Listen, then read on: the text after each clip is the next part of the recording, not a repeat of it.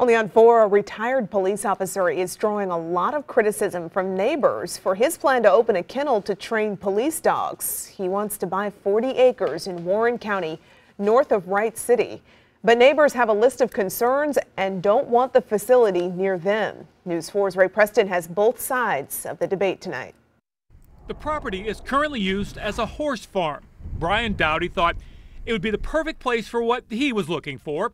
Turned into a police dog training facility. Dowdy is a retired Belleville police officer. He's a master trainer with canines and worked with about 80 police departments in Missouri and Illinois. Eric Merchant was handling the sale. There isn't a house within 1,000 feet of this building, and this is where the dogs would be kenneled. It's an ideal location. But some neighbors disagree. I just think it's going to be a nuisance and a safety factor. Daniel Jordan has lived just across the road for 35 years. He says there would be traffic in and out. There are concerns about the dogs getting loose and posing a danger.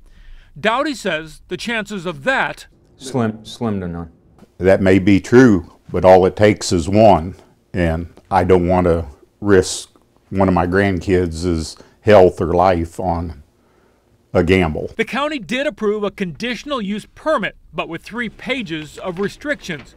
Dowdy could use the property as a kennel, but not to train, which would be the main purpose for his business.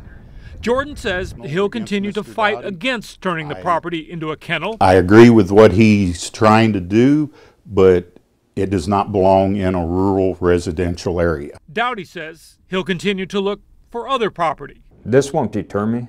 I'll continue to look. I may not look in Warren County. In Warren County, Ray Preston, News 4.